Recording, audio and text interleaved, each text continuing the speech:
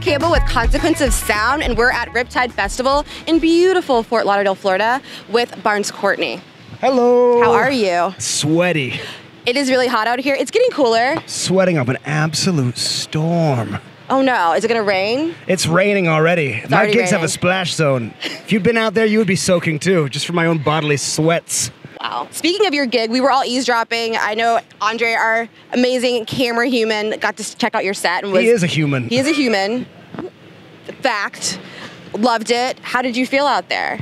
I had a great time. Yeah. I had the most challenging stage sound, possibly of my Really? entire career. Why was that? I mean, it's part of the challenge. I would love to make a short video showing first person what it's like as an artist to come out in front of 10,000 people with really shitty stage sound, because it was nothing but guitar and a smidgen of vocal and drums. And I was like, no! You know what's funny? As audience members and fans, we don't realize that. No. So when that happens and you're like, you kind of know what's going on and we don't, we're like, what's going on this stage? What's happening with this set? And it's my job to make it look like everything's all good. That's stressful. Oh my God. But you handled it well, because everybody was raging about how great this set was. It was super fun, and I stuck my mic swing dismount. Yeah. Oh. Nailed it. Wow. Suck on that, people at home. We're going to make that into a GIF. Ain't nothing. Speaking of your set, love the track 99. Thank so you. fun. So here's what happens when I listen to 99. I'm dancing and I'm bopping around and I'm like, this is so fun. And then I listen to the lyrics and I'm like, this song's kind of sad.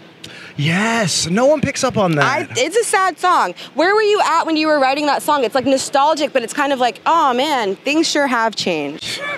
Oh man, nobody loves me anymore. What woman would love this? Yeah, it gets dark. It gets dark. Yeah. I was very used to writing all of my records from a place of depression. Yeah. Because I was very sad and full of anxiety and bitterness on my first record. I'd been dropped from my first record deal. Yeah. I put everything I had into it, 3 years of hard work, and I'd been working at music for about 10 years by the time I got dropped. Yeah. From like a super young age, in my early teens. That's a long time. Being in bands. Yeah. And it hit me like a ton of bricks. You know, I went from this record deal and everything to no job, no money, sofa surfing. Yeah. And I was so used to relying on that well of terrible, terrible depression to use as a catalyst for my writing that when it came to writing the second album, I felt a bit out of sorts. Yeah. And I had to try and find new inspiration. And I convinced the record label to spend all of their money on a chateau in Carmel. A chateau. All right, now we're getting somewhere. I can't write the second album with a No, chateau. you can't write it without a chateau. It's my second album. Yeah, It's going to be like the Rolling Stones. Yeah, Didn't fair. write a thing. Oh. Spent the entire demo budget. Bad choice on the chateau. Had to go to my longtime collaborator who I've been working with since I was 14. Yeah.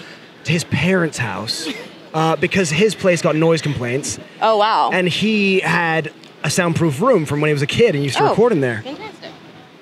Really subscribe to that David Bowie idea that your surroundings heavily influence your music. That's fantastic. And I was in this room that I used to write in when I was a teenager with this guy, and all this stuff about the transition from childhood into adulthood started coming out. Cool. And I found a lot of remorse and sadness in nostalgia, and that is where I based the subject matter for the whole 404 record. album. But I feel particularly as though 99 was the most truthful expression of that I was able to get out.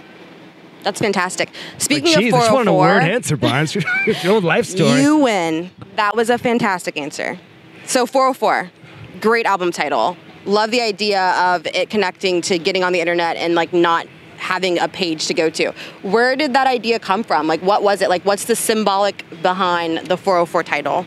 I suppose because the album is about the trials and tribulations of becoming an adult and losing your authentic self as you age. Yeah. Searching for memories and feelings, parts of yourself that disappeared in the moment. I thought a good metaphor for that was a 404 error, which is when a computer searches for a page that no longer exists.